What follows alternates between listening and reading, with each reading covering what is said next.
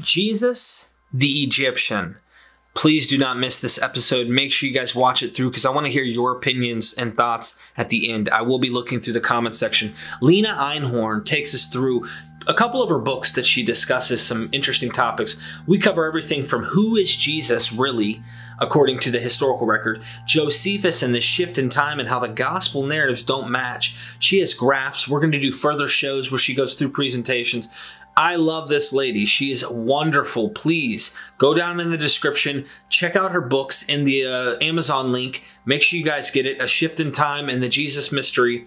This woman is brilliant. So I hope you guys subscribe to the channel, like this. This is truly fascinating what she brings to the table. I've never heard anything like this pertaining to Jesus and looking at the errors in the New Testament.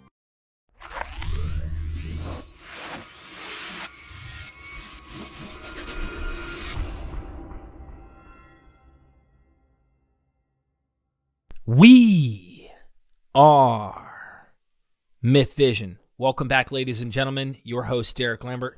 Today, we have a shift in time with Lena Einhorn. How you doing?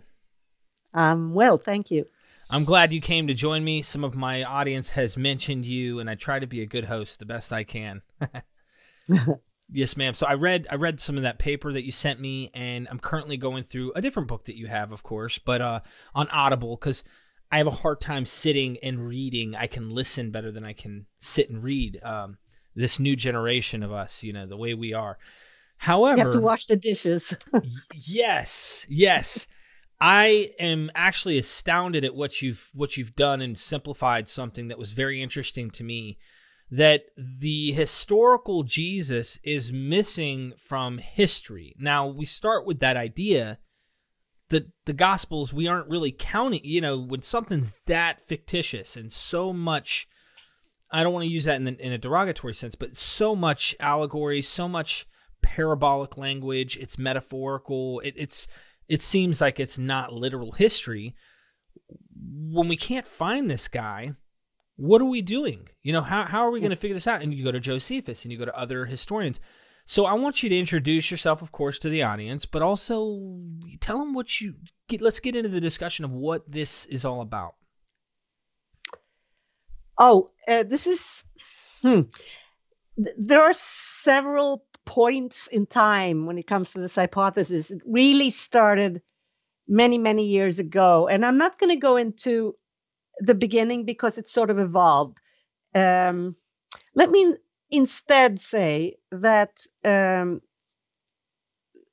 even if it wasn't the impetus, that the reasoning behind the hypothesis is really the thing that everybody is basing their hypothesis or non-hypothesis about Jesus on, namely that you cannot find him outside of the New Testament in real time.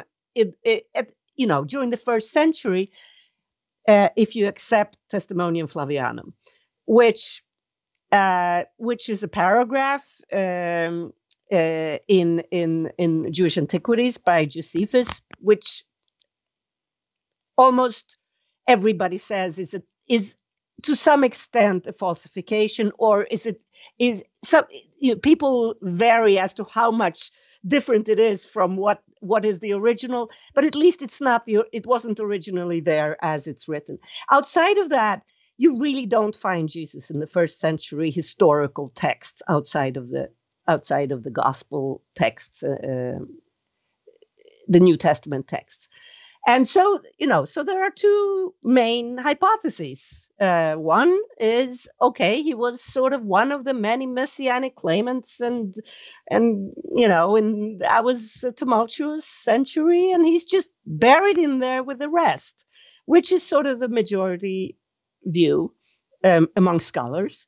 And then there's a minority view, which basically says, no, he never existed at all. It's all fiction.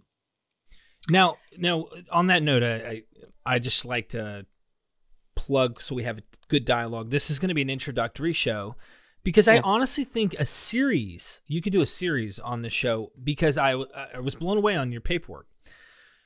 Focusing on that, I would like to ask you to please name some of your books for our audience. Some people are not familiar with some of your works that you have written on these things. I'll have them down in the description so that they can click the Amazon link and get a hold of them.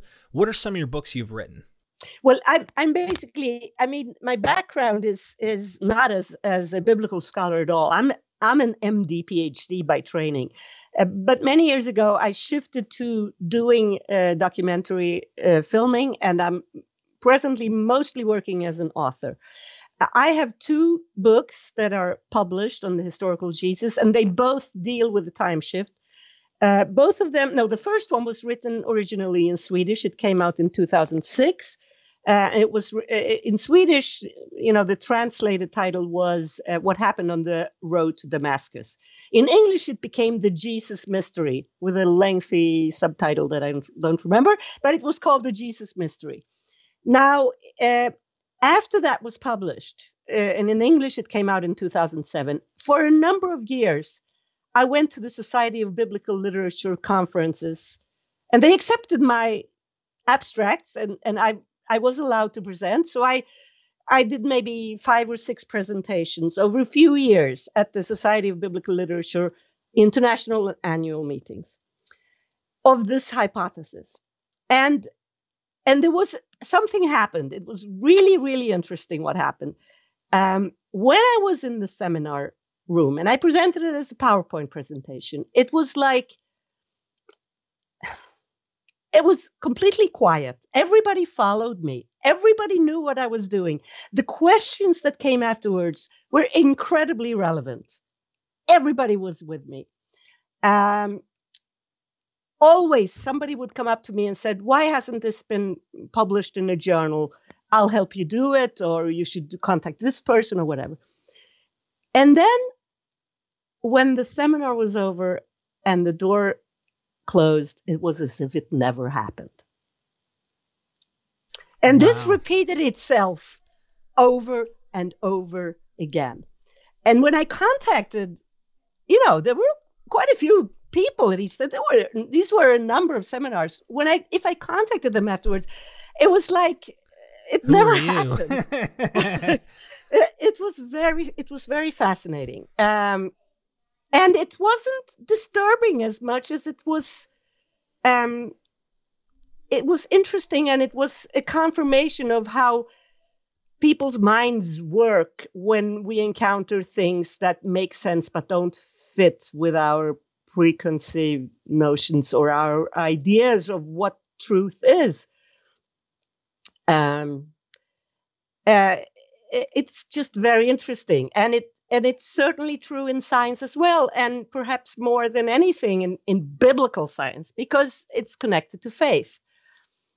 In any event, so I kept having these presentations, and in the end, I decided, no, I'll publish a second book where I assemble more of the data I had, because the first book, the Jesus Mystery, as it's called in English, is more of a literary piece. And I decided, okay, I'll make it written in a popular way, but I'll put in all the evidence that I'm presenting in this scholarly context. And that became A Shift in Time, and that was published in 2016. You actually sent me the article on this, right? This is right. That's the article that came out of the presentations at the Society of Biblical Literature. I want to talk about that. I mean, let's go into some meat, if you don't mind, because sure. First of all, for our audience who hasn't read this, you really should get the book. I was astounded. I love it because that's what we entertain on this show. We're big on finding out, like, who is Jesus? Was he a rebel leader? Was he just a faith healer? Trying to figure out who the guy was, which you do a good job in this article and in the book. I'm certain this is the condensed version, so to speak. Jesus, first of all, he doesn't fit in the 30s. He doesn't fit in this window. And you do a good job by going to these other people. Like the book of Acts talks about the Egyptian. The book of Acts talks about Judah, the Galilean, okay, or Judas, however you want to pronounce his name. These actual people who existed in history in Josephus, you find these guys and you're like following their cookie crumbs. You're saying, okay, well, here they are, and you're using details of the robbers. You mention a term robbers that is utilized in the New Testament and in Josephus. And you do this fascinating thing where you go, where's it at? And there's charts. These charts are showing before the 30s, like in the beginning, very first century beginnings, you have all these activities and these terms being used in Josephus, talking about historical stuff. Then you have after that in the 50s and 60s. And it's like, where's it going on under the Pontius Pilate situation?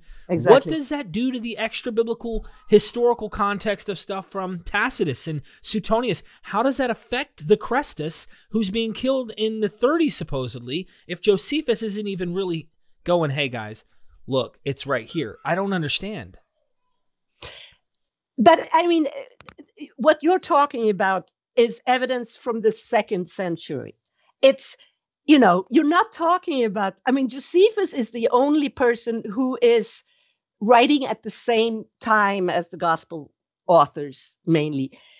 He is really, and not only is he writing at the same time, but he is any other source looking at this period and looking at this geographical place is minuscule compared to Josephus. He really covered it.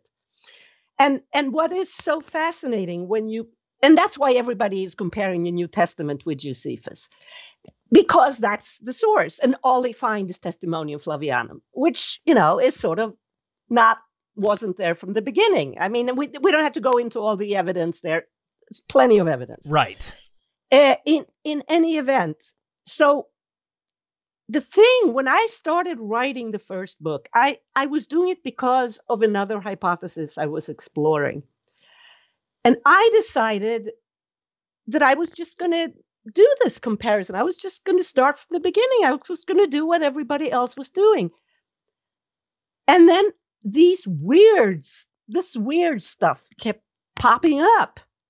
It's like, it wasn't only that Jesus wasn't there, or his disciples, or Christianity wasn't there in Josephus, but the people, the famous people from the New Testament, all the dignitaries and the high priests and the emperors and the procurators and prefects, the names were there in Josephus, but hey, they weren't doing the stuff that is described in the New Testament. It was like nothing fit. It wasn't only that Jesus wasn't there, but it was like these, like there were no two high priests, Caiaphas and Annas. They weren't the high priests together.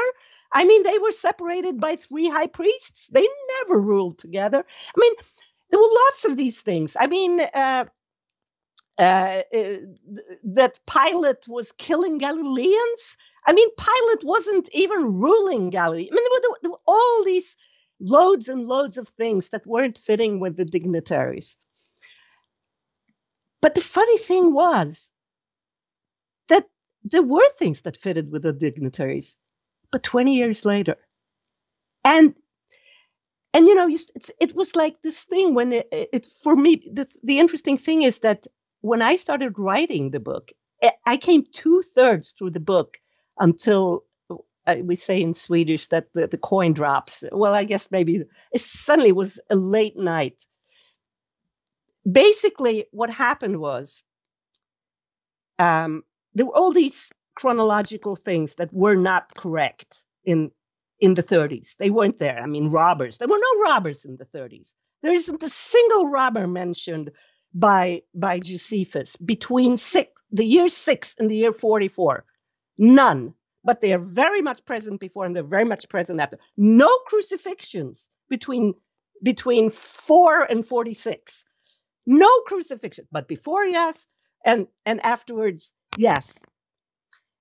There were loads of things that, just wasn't there when it was supposed to be there. And then there was this guy, the Egyptian. It sounded an awful lot like Jesus. He spent time in the wilderness, just like Jesus. He was called the Egyptian. There was an Egyptian connection to Jesus. He gathered his disciples where? On the Mount of Olives, which is where Jesus gathered his disciples. He preached to his disciples that he was going to tear down the walls of Jerusalem. Very similar to what Jesus was preaching. He was perceived, the Egyptian, and the interesting thing is that if you look at the 30s, there isn't a single messianic claimant or a single leader, a religious leader mentioned at that period. But the Egyptian is one of those that is mentioned as one of the major leaders. He's in both Jewish Antiquities and War of the Jews, Jewish War. So he's a big one, but he was in the 50s. He was not in the 30s. And then there were a few things that didn't fit.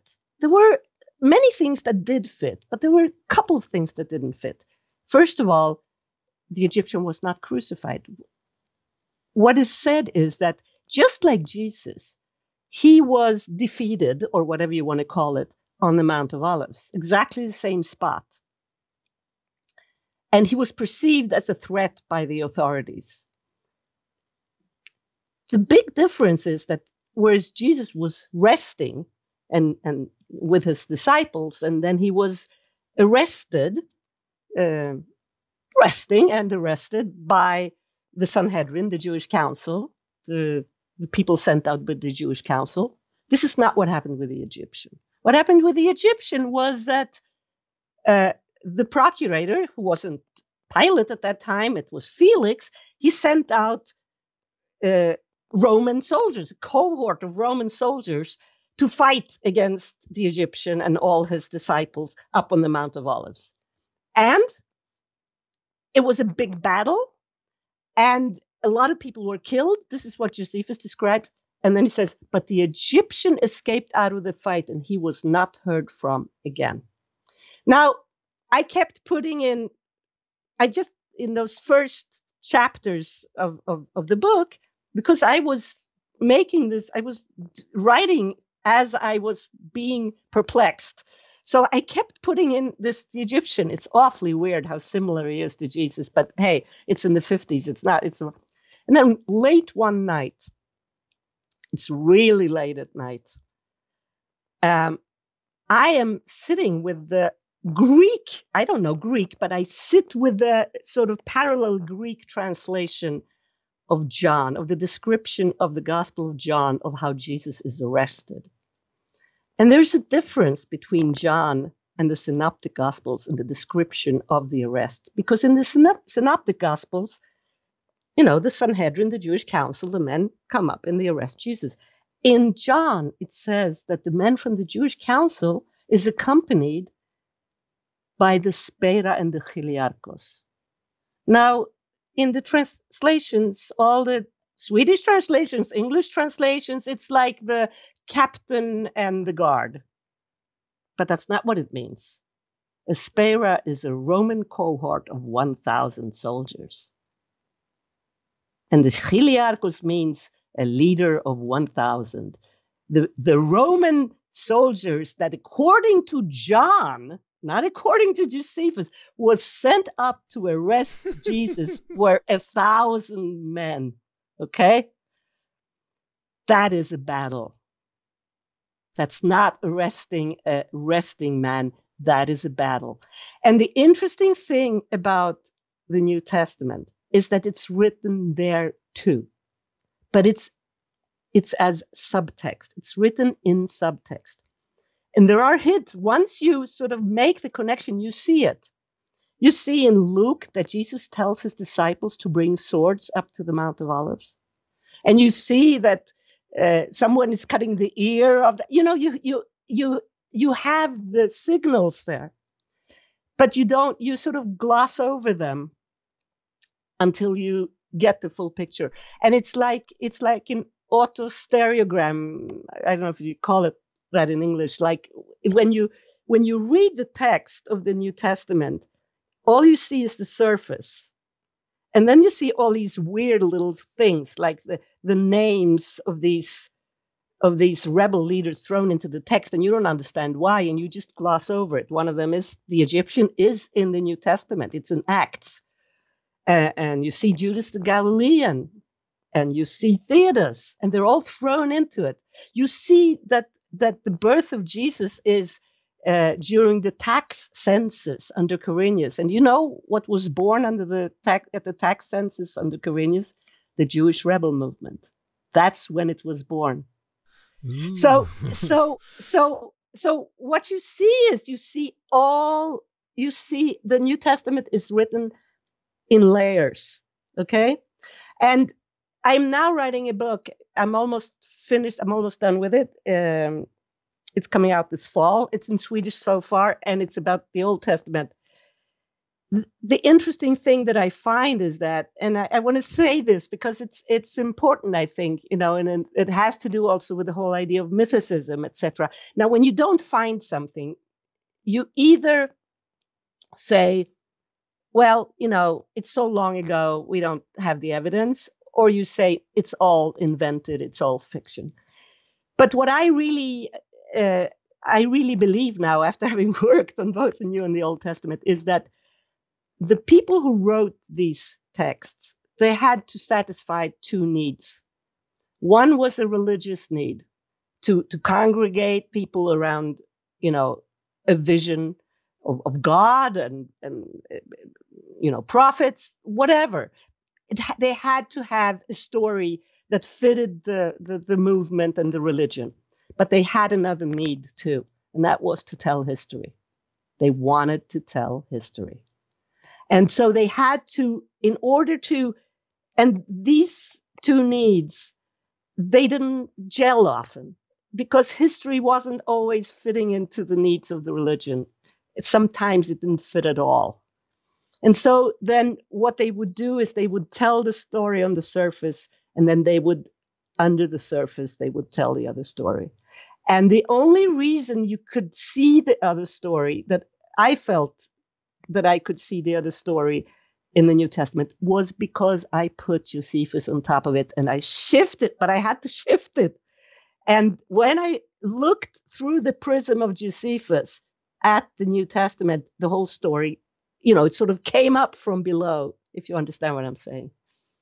And suddenly, when John then says that there's 1,000 soldiers and the commander coming up to the Mount of Olives, it's not crap. It means something. Something interesting looking at that passage, just because I can remember I don't have the passage right in front of me, but it's like he turns and I think he says something or something, I can't remember, and they all fall like they're dead. Which is just a funny fictional, there's something there as to why they're saying that these Romans they just fall like they're dead at the feet of Jesus. But then they get back up and then they arrest him, and he almost seems like he's in total control of the situation, how they fictionalize it here in John. I think it's beautiful what you're doing. I don't think your motives are at all bad. I think your motives are driven in the right direction of really trying to figure it out. I mean, who hasn't watched mystery videos and movies and thought, what if I can find the Ark of the Covenant? And this is a different type of Ark of the Covenant, if you will, figuring out the enigma of the New Testament. Let's discuss something not here. Not only the New Testament. I mean, I really think this is, history is a new thing. Right. Herodotus was 400 BC. There was no history before then. No epic history. But there were these religious tales, thousands of years of religious tales, and they had history too. And I really, really believe that you don't make up these stories for no reason. They aren't made up, but they had to be fitted with the religious tale, and that made an adjustment necessary. As far as, and I guess I want to jump and ask you, just point blank, why not? Do you, well, two-point question. Do you believe that there was an actual historical Jesus? If so, who was he? All right, which is part of that. Let's just start there. Yes, I do believe there was a historical Jesus. I believe he was the Egyptian. But not only the Egyptian, but for now, let's stick with. That's what. See, this is the issue that I have, Lena. And look, I totally agree with you. In fact, I've coined a phrase, histomythicist. Okay. No, but I'm not gonna. You know what? If you're gonna say that it's a what do you call it? They composite? used more than one. No, you think it's primarily I one? Think he is. Okay. I really do think he is the Egyptian. Okay. But I think that the New Testament, in its incredibly clever way, it's not that there are several people who are Jesus. It is that the Egyptian is several people in the New Testament. All right. So I like that. Get the difference. Primarily, it is the Egyptian. Now, it's the Egyptian. It is the no. I would say it's 100% the Egyptian. And they just added some things onto him. But there are several people in the New Testament who's Egyptian. Barabbas is also Jesus. You know what Barabbas means? Son of the Father. Yeah. And his name in Matthew is Jesus Barabbas. Okay. So the guy, the rebel leader, Barabbas, who's a robber and escapes out of the situation, his name is Jesus, Son of the Father. This is fun. He escapes out of the fight just like the Egyptian. But this is what I'm telling you. This is what I feel, that the truth is there in the New Testament too. So if the Egyptian wasn't crucified, then there is someone in the New Testament who wasn't crucified as well, because the whole history is there. Interesting way of looking at it. I never would have thought about it like this. So let me ask you, I guess getting to the next obvious question I have, since this is about the shift in time, I'm not going to title it that. I want more people to see this. I want as many possible people who are watching this show to click this button and listen to what you just said. Here's one of the things I want to ask you. Do you think they purposely and for theological, numerological, religious purposes placed it in the 30s so that it was exactly one generation away from the temple's destruction, that 40-year gap into the 30s under Pilate, so that there's that 40 years like in the wilderness with Moses idea being repeated here? I don't know. I haven't thought about that, and I'm not sure. I can tell you why I think they moved it from the 50s. Please do. I cannot say for sure why they moved it to the 30s. My reasoning behind, well, first of all, why did they move it? Because they didn't want a competition, and Josephus was publishing, and he was a famous guy in those days, and he wasn't the only one. Justus of Tiberias was also publishing, although his writings are lost. But, there were competing narratives of the same period and of the same people. That is my explanation why they would move it, so that there would not be competing narratives. Now, why they moved it to the 30s? Maybe another reason they could have moved it to the 30s is because there was no there in the 30s. There were no robbers. There were no other messianic leaders. There were nothing in history that could, it was empty, so to speak. Not empty. I mean, but a lot of the stuff that is present in the 50s, and then much more as you approach the Jewish War, and that are elements of the New Testament text, like crucifixions and robbers and things like that, they're not there in the 30s. And so it's an empty period. It's a hole that you could fill.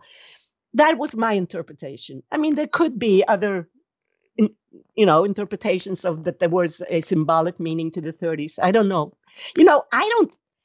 This isn't finished. I mean, every time I look at Josephus, I see another link to this. Uh-huh. I haven't seen it all.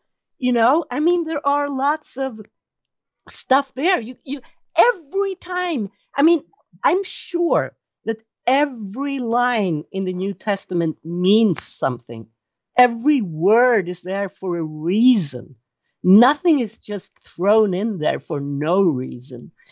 But it's not always so easy to find it, because it's so cleverly put there. And not everything is 20 years later. The main story is 20 years later, but you find the Jewish War in there too. There are parallels to the Jewish War and I have in both in the book A Shift in Time and in the paper a lengthy parallel between Acts and the story of Peter, and when they're preaching in the temple after the crucifixion, and something that's happening at the beginning of the Jewish war with Menahem, who was a rebel leader, and you put them next to each other, and it's not one parallel, it's not two parallel, it's not three parallels, it's like 30 parallels, or at least 25. It's so convincing that this is, it's statistically very strong that these are two parallel narratives. But that's not 20 years later. That's the Jewish war. And so every time I look at it, I see a new thing.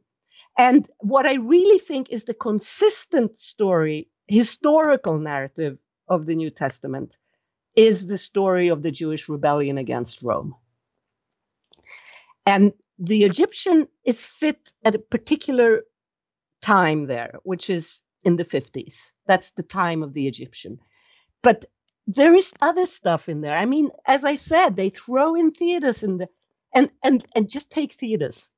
I mean, Theudas is really interesting because once you see that there's a parallel between the Egyptian and Jesus, and you say, oh, okay, who's the guy that came before the Egyptian? Well, the last messianic leader that Josephus mentions before the Egyptian is Theudas. Okay? Now, who was Theudas?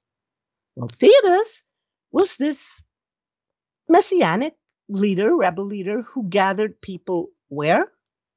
By the Jordan River.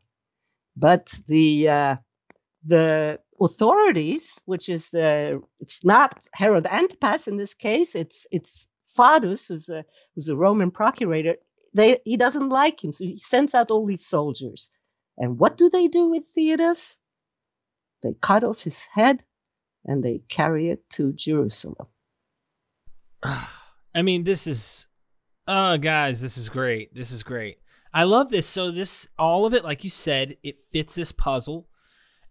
And Theudas, I mean, all these details makes me ask, because I'm sure you go to Judah. We might as well go to Judas, the Galilean, too, while we're here, and have you discuss that before I get to a point, I think, where I'd like to ask some other questions. But what else is Theudas? Because this is John the Baptist, obviously, pictured here, beheaded by Herod the Great, correct? If I'm not mistaken.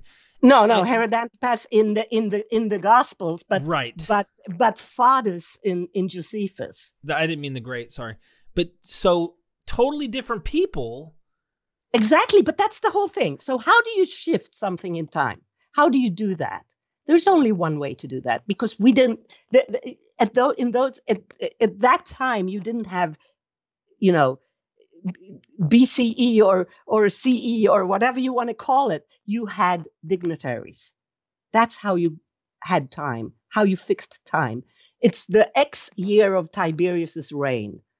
It's that's how you fixed time. And so the only way to present a time is by presenting a dignitary and the year of his, usually, reign. That's the only way to present time. So how do you shift time? You shift dignitaries. Do you think that Josephus, or whoever, obviously Josephus who wrote this, and his cohort, his group, said, we're monopolizing this time, so if you're going to write anything, you're going to have to place it in another time? Do you think that's what happened, or do you think for their own life? It's not. No, I mean, listen, the year 70 is the big catastrophe of the Jewish realm. Okay, it's Jerusalem is destroyed, people are dispersed, few people remain fighting on Masada for another 3 years. It's the end. It's the end of history there. You could write a story and nobody would know if it was true or not, because everybody's either dead or gone. And especially since the Gospels were written, outside. They were written after the Jewish war.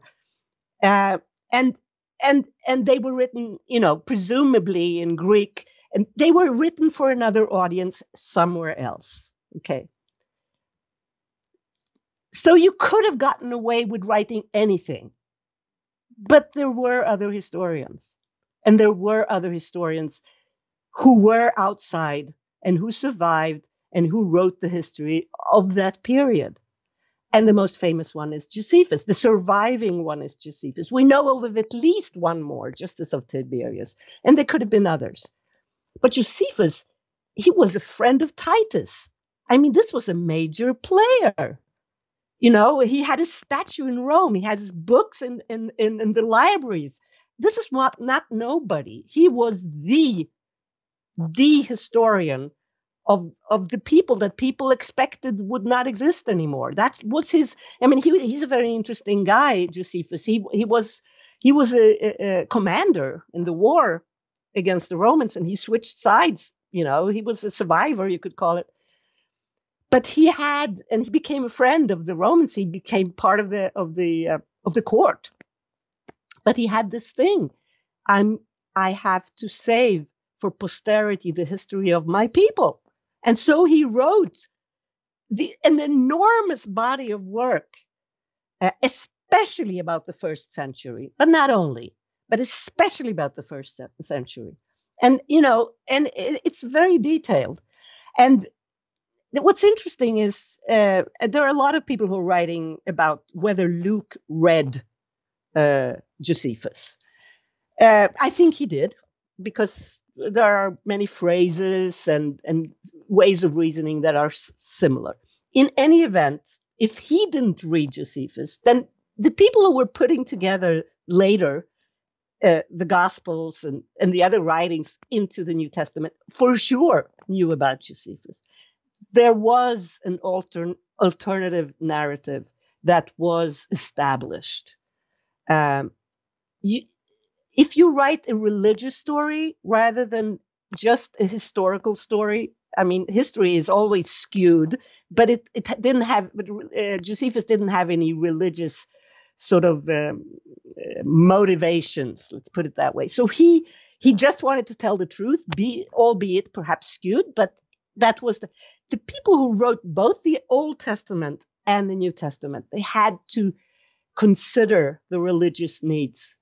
And so when Josephus, who hated the Messianic claimants, who hated the rebels, who called them all kinds of nasty names, and he did not like the Egyptian. I mean, he called them a false prophet, a charlatan. You know, you don't want to compete with that narrative.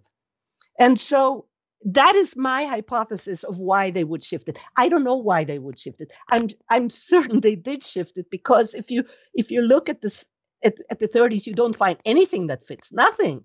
I mean, you may find names, but you don't find activities that fit. And we're talking dignitaries. We're not only talking Jesus here. And if you shift it, it suddenly all fits. You have to keep coming back to this show. We've got to have you keep doing this. Okay. I cannot be sure of why they shifted it, but my main interpretation is that they didn't want to have competing narratives. Got a question for you then. Jesus, okay, let's go to an interesting part. You have two passages that usually are disputed over who, you know, Jesus is. The Testimonium Flavinium, which some scholars, we're not even going to go into that, but they think there may be a core to it. Who cares if there is? At the end of the day, it's been embellished. It's become... This Jesus character has now become the Flavinium version for the Catholics, etc. Now, the other James, the brother of Jesus situation in Josephus, who do you think that Jesus was? Is he anywhere in the New Testament, in your opinion, that Jesus? And which Jesus? The James, and then James, son of Damius? That's just like one line. That's what I'm saying. Why would they only mention this? Why would Josephus not... He goes in all this talk about the Egyptian. You know, I actually, you know, so many people have done it before me, but I do in the book, and I don't remember if I do it in the paper too, just put up all the arguments why these are interpolations, and I claim that the one about John the Baptist is as well, because, you know, if Theudas is John the Baptist, then that's another person. And one of the things that's so clear is that the narrative would flow much better if they didn't stick that paragraph in the middle, and that's true of both of them.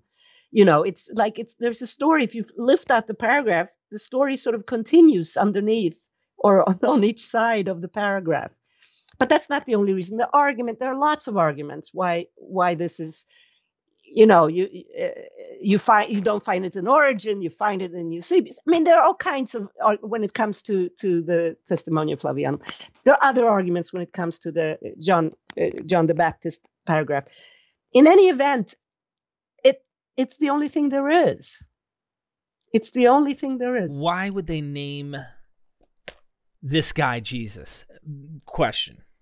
Maybe his name was Jesus. I don't know. If he's the Egyptian, that's not a name. Okay, yeah, and I just wanted your thoughts of maybe, you know, because they did John the Baptist. Was Theudas John? You know what I mean? No. So that's kind of why I'm like, I don't know, you know, I'm just using logic here, and yeah. It doesn't really, when we're looking at it like this, I was just going logically where that goes. So I love this, number one. I want to say this. My fans, I'm certain of, enjoy this, regardless of if they conclude where you're at with this. But this, well, I want to stick to your works, but I almost want to mention the guy, the king of kings when it comes to historicity, Bart Ehrman. What's he think of the Egyptian? Have you ever dialogued with him? No, I think, if I remember, this is years back. I think I wrote him, and either he didn't write me back or he wrote me back very, like, I didn't have time to read, sorry, or something like that. Yeah, I know I wrote him, and I know I didn't get into a dialogue. I don't remember if he did answer me or if he just if he didn't answer me or if he just answered me I don't have time. I think it was I don't have time to read it. You said that Josephus was saying that the Egyptian was a charlatan and these people. Two questions. I hate doing two questions, but I know that I'll miss them because once you get dialogue going, it's tough to keep up. Number one, wasn't supposedly Josephus a rebel himself, supposedly? And then number two, the Egyptian, does that also line up with the magic Jesus kind of ideas that this guy could have been more than just some hardcore Torah Orthodox guy? He could have probably been like a healer type. Well, the whole thing about Egypt, if we should remember the Josephus question, okay, and we'll take because the thing about Egypt, we haven't talked about it yet, but there are about 4 arguments, and I line them up, why Jesus not only went to Egypt as a child and returned as a child, but that he actually returned as an adult, just like the Egyptian. The first argument, now I don't want to rank them, but one of the arguments, let's say, is the very comparatively early, you could call it anti-Christian description that you find where there's a lot of description of Jesus, which is very early. It's Alethus Logos, by Celsus that came around 175. And the only reason we have it is that Origen wrote a book called Contra Celsum, which was against Celsus. But he quotes Celsus there. And Celsus, at length, he quotes him. So Origen, the church father, writes a book to refute Celsus. And in this book, which is, wherever he got that information, he claims that Jesus came from a very poor single mother, and he went to Egypt, as a young man, and he came back having learned magic skills. And this is what Celsus writes. He came back as an adult, obviously, not as a child. That's one. 2 is that the Talmud.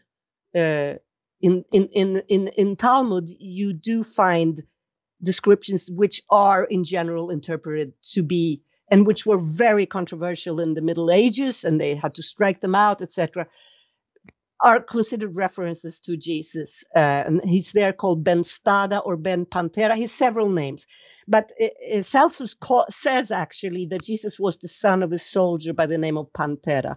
So he's there called Ben Pantera, and Ben Pantera also comes from Egypt, and has learned magic skills. Comes back. Third argument is that in sort of the Middle Ages, and there are several quotes of this, Christian authors wrote that the Jews called Jesus the Egyptian, or the Egyptian destroyer, or that his father was called the Egyptian. And this is what Christian authors write that you Jews say about Jesus. Okay, so that's another, to call him the Egyptian. That's another argument. Another argument is that when Jesus comes to Nazareth, and he's like around 30 years old, and nobody recognizes him at first. Where has he been? And then when they start recognizing him, they connect him to his family, to his siblings. It's like, oh, it's that guy that we saw so many. Where has he been all those years? But the most important argument, I've listed. I love this. The last one is the most important one. And that is in Matthew, where it says, now I don't remember the exact wording, but it says in the Gospel of Matthew, right after Jesus comes back as a child with his parents from Egypt, it says, at that time, John the Baptist started preaching in the wilderness. Now, John the Baptist is 6 months older than Jesus. What is he doing preaching as a child? And it's not the only thing you find there, but he starts preaching in the 15th year of the reign of Tiberius. Now that's a very long time after the death of Herod the Great, which is when Jesus was supposed to return. That's about 23 years later. So it seems that also there you have the indication that when Jesus did return from Egypt, he was not a child, he was an adult. And so This also fits with this whole concept. There came out of Egypt, it says, when Josephus says, there came out of Egypt a man that said he was a prophet. This is how he starts describing the Egyptian. And he came and he went to the Mount of Olives and he started preaching to the masses that he was going to tear down the walls of Jerusalem. You've done a very good job on this show, letting me get a good picture of this person. I have a fundamental question that I think is at the root of everyone watching this. All of this makes perfect sense. It really does. One thing I'd like to ask is, who is writing this about him? And are they about writing whom? about this Jesus character? Okay, yes, it's religious history, so to speak. It's more religious, in my opinion, than it is actual history, but they're trying to combine, which I've always thought there's something there.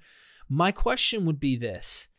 Are these people who wrote these New Testament books, do you think, and I know this is a hunch, I can only ask you what you think, because everyone has a motivation question. Oh, they wrote it to trick, or like we have people who come on the show who say the Romans wrote it, or we have some that come on and say, look, these were probably Jewish people who were part of mystery cults that wrote these things. Who do you think these people were, and why did they write them about this person, unless they maybe, and they made him look good. They didn't make him look bad. They made him look like he was cool with Rome, even though Rome's the one coming to kill them. It's just very complex, is it not? I think it was his disciples that started writing it. And you have to also ask yourself, did he die on the cross or not? If he didn't, what happened then? And that is my guess. It's interesting when you come to Luke in Acts that somebody is, Luke, if you want to call him that, is writing for someone, or someone seems to have been dictating to him, dear Theophilus. I mean, it seems like this is a story that's told. Now, who told it? This is so awesome, though, because something just comes up to me. I have to say, like, you brought up the whole point of the crucifixion. This guy escapes. Okay, they got the crucifixion. And this supposed man named Paul, this is my problem. This is my problem. And I think everyone watching this is with me, at least to some extent, that actually follows where I'm coming from. This is a journey I'm on, Lena. Miss Einhorn. You can call me Lena. I just don't want to be disrespectful, but why is Paul 20 years after the 30s supposedly doing this thing and saying this is the guy he was crucified, or whether or not, there's that dispute among whether he even knew a guy, because he says, I got it from scripture, I got it from this. There's a crucified Jesus, right? And he's supposed to be right here. How's Paul? I just don't see how Paul wrote in the 50s. These scholars who say these are 7 authentics. But listen, if everything happened in the 50s, then the gap in time is very, very small. So, but he believes in a crucified Jesus, or is that interpolation? Listen, I mean, we might as well, I don't know how far you got into the Jesus mystery, but I do have the hypothesis presented there, and I'm not claiming it's true. I'm throwing out the hypothesis that Jesus and Paul is the same person. Okay. So I guess I'm getting into where they just need to get the book to figure this out, to at least consider. I'm not addressing it. I'm not addressing it in the second book, A Shift in Time, because it sort of clouds over everything. And this is how I started the whole thing. I can tell you this, how it all started. It started many years ago by someone saying, Jesus didn't die on the cross. And it was like this, and then everything fell into place, and it went, okay, so what, it went, it all took a split second. No, okay, he survived, the Romans didn't, or Pilate didn't want to crucify him. It was such a complex story. He lives, he dies, he lives again, he dies again. But it was split second. Wow, And then I thought, okay, what happened then? Where did he go? Even if he survived in the way that the Gospels tell it. If he was resurrected, whatever, where did he go? What happened? And the name Paul entered and that's why I started this whole exploration. Now, I didn't have a clue then that I was going to run into this time shift or that I was going to find anything with Josephus. I was just exploring this. And I did, and I still throw out. And I put in the first book the arguments for and against that Jesus and Paul could have been the same person. I don't claim with anything sounding like certainty that this is the case, but I threw out the possibility and I argue for it. I argue against it. The time shift, I feel much more on solid ground because there's so much evidence, but the two things don't go against each other. And there is one line in the Acts that basically, it's written in layers. It's beautiful, this book, the New Testament. It's amazing. If you look at, I think it's Acts 21:38. Paul comes back to Jerusalem. And he's been there before, and he's always hiding for some reason. And the explanation is different, but this time he goes to the temple. And it says in Acts that he's recognized. And people want to kill him. And there's a big tumult. And the Roman commander comes and rescues him and takes him out. And before he does, he says, who is this guy? He asks. This is all in Acts. Who is this guy? He asks of the people in the temple. And it says, all these names were thrown out, but there was such a tumult he couldn't get a clear picture. I'm not quoting verbatim, but basically that's what it says. Then he takes them out. And then Jesus says to the commander, "Can I ask you a question?" And the commander says, "Oh, you speak Greek. Then you are not the Egyptian who went out into the wilderness with 4,000 Sicarii." Interesting. How did I miss this? It's the only time the Egyptian is mentioned in the New Testament. The only time. This is... Okay, we got to speculate here. Everything's speculative. But you know, he's saying it to Paul. And Paul was definitely... And do you have any, just asking you, I want our audience who may not agree with this idea, okay, to try to have mercy and understand we're just, playing with pieces. Exploring, okay? And this is nothing. And I want to say it again. I don't think the idea of Jesus being Paul is in any way proven. But if there is one point in the New Testament where it's sort of actually where the finger points that way, it's that line.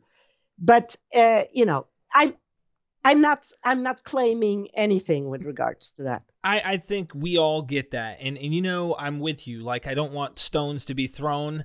I do want, I like exploration though, and I don't want you to feel like you can't say something because, what are people going to think? I don't care. I have guys like Joseph Atwell. No, I mean, the reason I didn't even bring that up in the second book, The Shift in Time, is because it clouds everything, and it's not, and the time shift is so solid that I wanted to stand on its own merits and not be clouded by this big issue. Let's put it that way. Paul's Jesus. Oh, we can't listen to her now. Right. No, it's not only that. It's not that they can't listen to me, but that it takes over. It has. But bottom line is, I do think I am not a mythicist. I do think Jesus existed. I do think he was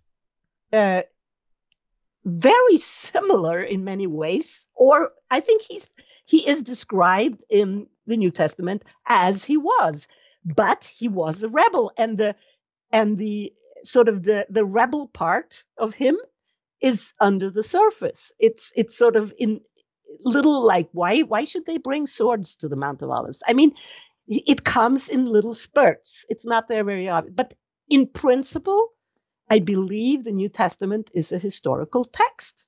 Do you think he was, two questions. Something in pairs keeps coming to me. So first question I'd like to ask, without going back to the Gospels too far, is Saul becoming Paul. Does that have any significance to your theory when we're exploring? And the second question would be, when we look at the New Testament and we see Jesus talking to Samaritans, I'm sure that's significant because you bring up in the historical chasm, or the shift in time, so to speak, there's not really any issues between Jews and Samaritans anywhere in the time the New Testament puts it. It's before and it's after that anything happens. There's a war. There's a Galilean-Samaritan war between 48 and 52. And you cannot say, or one cannot say that, they're completely at peace with each other. But Josephus does not mention any animosity outside of those 48 to 52. And the interesting thing is that the New Testament also has a specific period of animosity, and that is in the Gospel times. Whereas when you look in Acts, the Samaritans are mentioned a number of times, and there's no hint of animosity.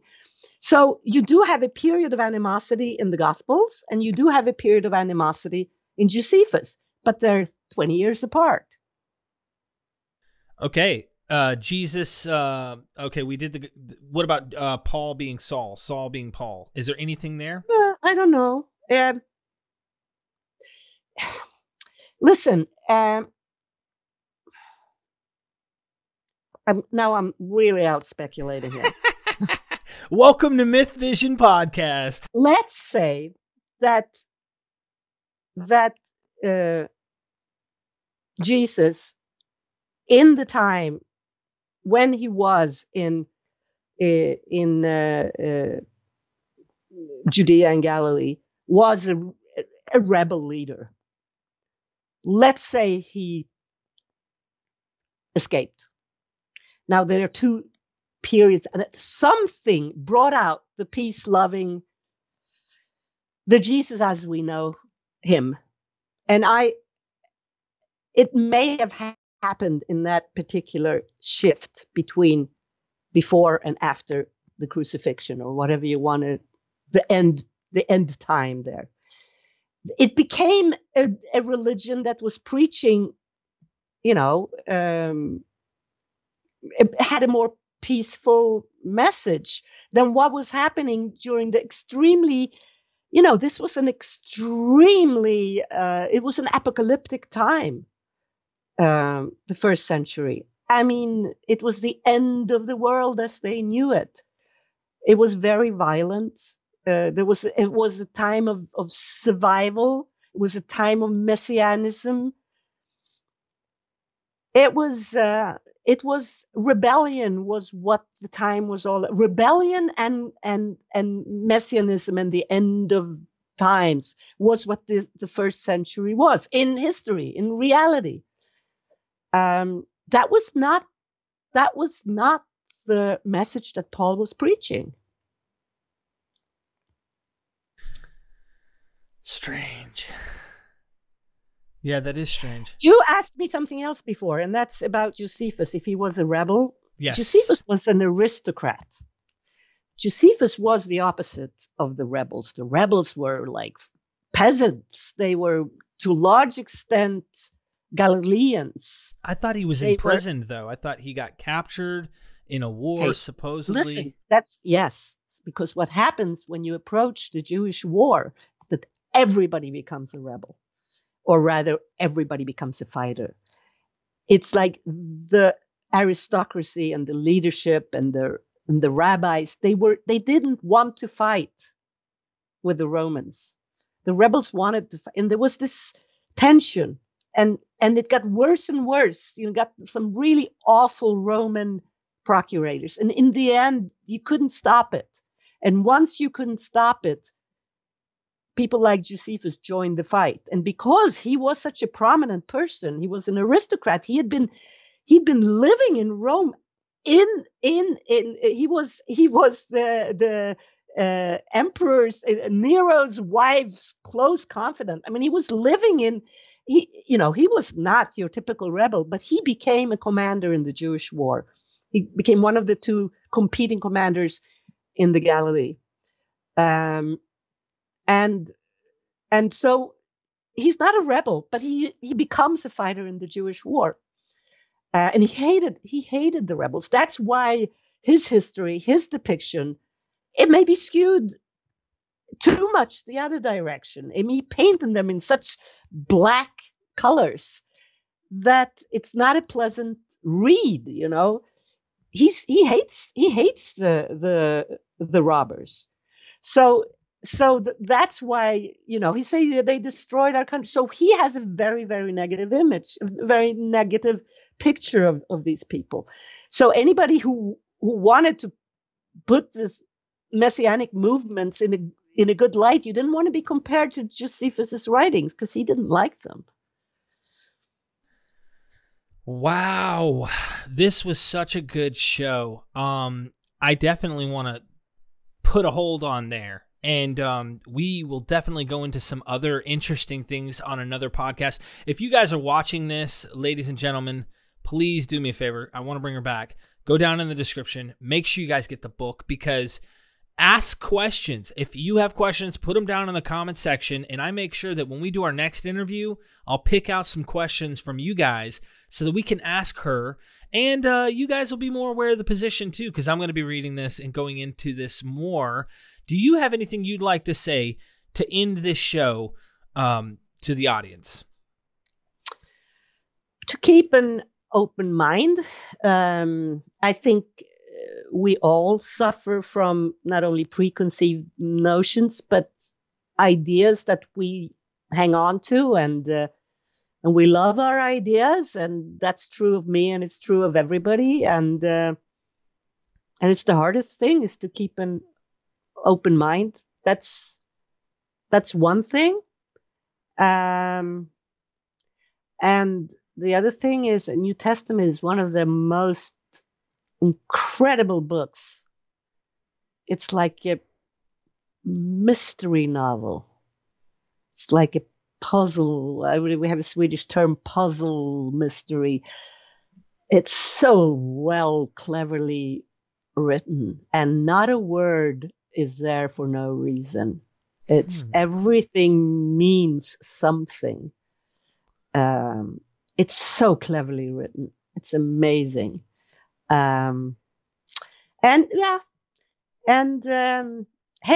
another thing I would like to say, as I'm now doing the same operation on the Old Testament, and people are already, I'm getting some expert readers who are like screaming out loud.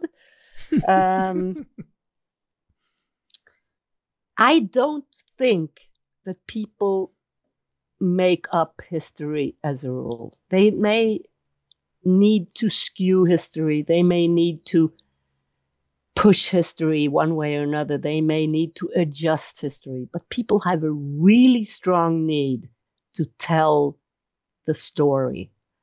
And that's why I'm not a mythicist. I don't believe people construct stories out of thin air. I think they do it for a reason, and that they base the story on reality.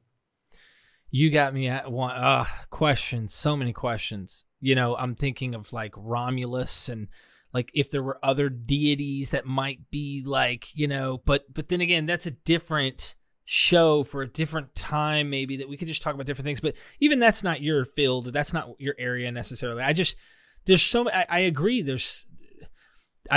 I agree. There's something there for sure. And I wonder, you know, I hear these scholars say these Old Testament characters did not exist. And so what does that mean? Does that mean that there was no basis to reality on these people in history? Are they based off other people, maybe? I have other guests that come on this show too, Miss Einhorn. And sorry if you don't mind me saying that. I'm just from the South. So like my mom and dad always taught me to say Mrs., Mr., you know, and just be kind to people. But they look to find who these guys are. And like, I have a guy named Ralph Ellis. He comes on, he talks about, he thinks that they're Egyptian. So like Adam and Eve is probably Akhenaten and Nefertiti, you know, and there's like shift in either place, time, or something where they're using the story. And it's obviously not necessarily exactly what we're reading, but there's something else going on usually. And they still say that they're historical people. And then others say they don't exist. Like lots of critical scholars say like Moses didn't really exist, but then there's some who say, yeah, but once again, here we are. There's probably a guy. It's just not what you're reading necessarily, but there's probably some truth to it. And I'd really be looking forward to your book that's coming out. And when that gets launched, the new one? Yeah, we'll do a show on that. It's coming in Swedish this fall, and I'm going to translate it to English probably myself to do it pretty quickly. But we can talk about it once it's out. I think it's the same thing with the Old Testament. It's basically true history, but it has been adjusted for religion demanded it, so to speak. Well, in case you're wondering, and anyone else, we are MythVision.